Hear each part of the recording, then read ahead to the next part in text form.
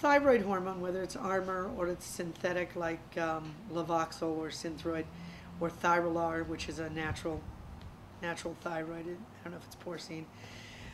Those thyroids are given in a static dose every day, and that, of course, is not the way thyroid happens. Thyroid rhythms, at least TSH, is in inverse proportion to estrogen. So the Wiley protocol has a transdermal thyroid preparation that mimics the rhythm of TSH in relationship to the estradiol curve. And we dose it in a way that can easily be converted from Armour or any other thyroid to our transdermal, which goes right on your throat. We see it get rid of nodules pretty quickly. Most women are diagnosed as hypothyroid because their thyroids have worn out.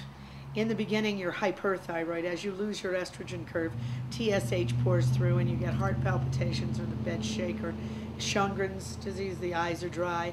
There are all kinds of symptoms. Fingernail changes are big in thyroid problems. And that can go on for decades, and eventually that thyroid just gives up. And then you're hyperthyroid. Either way, reinstating a normal rhythm would fix it.